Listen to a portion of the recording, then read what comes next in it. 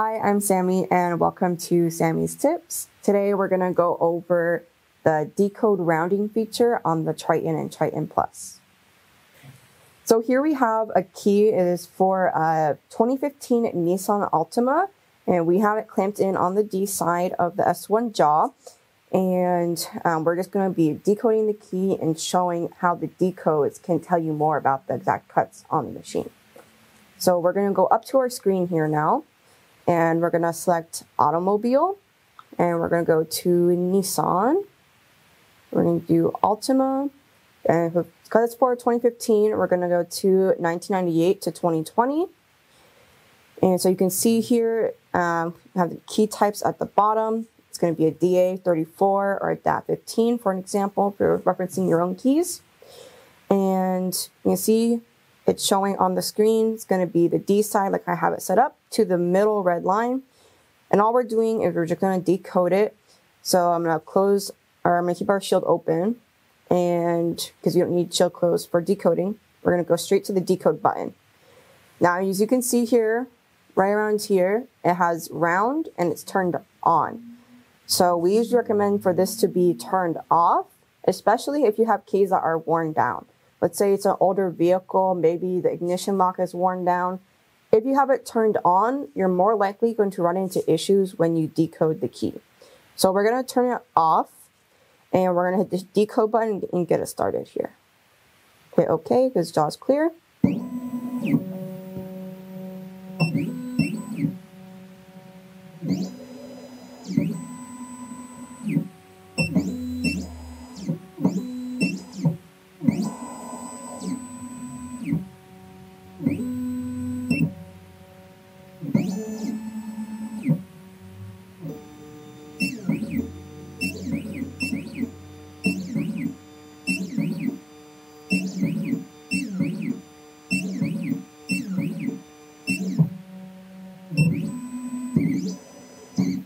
All right, so our key decoding is done.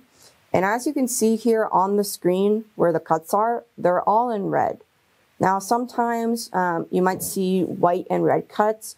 Usually what that means is that the white cuts are going to be the whole cuts, while the reds are going to be partial cuts.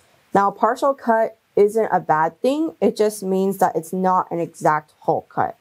So if we go over here, we're going to go to our input button, and we're going to see the exact cuts that it gave us. So if we're looking at this screen here, you'll notice the top row is the whole cut, and then the row below is going to be the decimal. So even though the first cut right here is going to be a 2, it's actually showing and reading as a 1.9. So if you look here at all these cuts, you can see that they're all 0.9, which is within tolerance. Usually you want the tolerance to be plus or minus 2 points decimals. So if you're looking at the decimal positions, you can see, it can be anything from 0.0 up to 0.9 for the decimals. So this key, we would call it as intolerance. Now, if you had a key, let's say maybe the first cut read as maybe a 1.6 and it was supposed to be a 2, that would mean this key for that cut is a bit worn down. So you might want to be careful when you're cutting the key. You want to make sure it's going to cut that actual 1.6 instead of the 2, because with the 2 cut, it may not work in the lock because of how worn down the key and the lock could be. But otherwise, besides that, you can always change it if you need to. You just put in the right number, hit OK.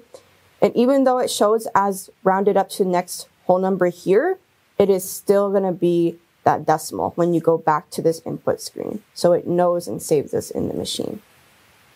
And that was Sammy's Tips, and thanks for watching.